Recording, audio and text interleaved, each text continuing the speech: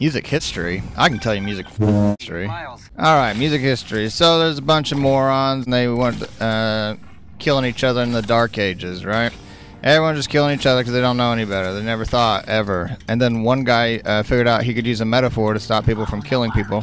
And as soon as the first people understood the metaphor and stopped killing people, the noise they made was, oh. So then for the next like 100 years, everyone's making songs around, oh.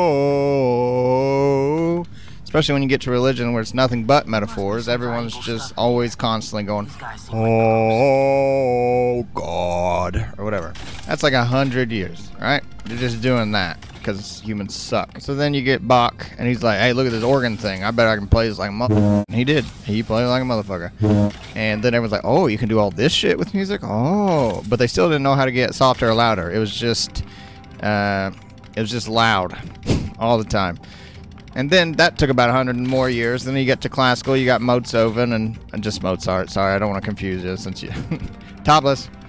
Anyway, you get to Mozart and he figures out you can go loud and quiet. So, you can only exist in those two states, loud or quiet. You can't go from quiet to loud gracefully. You just have to do...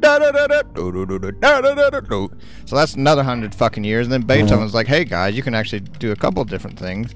And then they invented the crescendo where you can go do do do do do do. And then Beethoven did all his stuff, which is all pretty good stuff. Still holds up. And then you get the Romantic era with Tchaikovsky in them.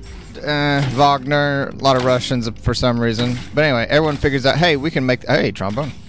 Hey, thank you. And this is when the trombones are invented. No, I'm just kidding. But then you get to that era, and then they figure out you can put emotions to music. So they're like, hey, we can make people feel sad. We can make people feel glad. We can make people feel smart. Didn't work. And this is pretty cool. Anyway, I don't know what I'm supposed to be doing here. Anyway, so they figure out emotions. So then we get a bunch of operas and crap that have emotion, actually. And then the turn of the century, we get to about the 1900s. That's where we are now. And everyone decides that all the good work we've been doing as humans over the years, we're just going to forget about all that.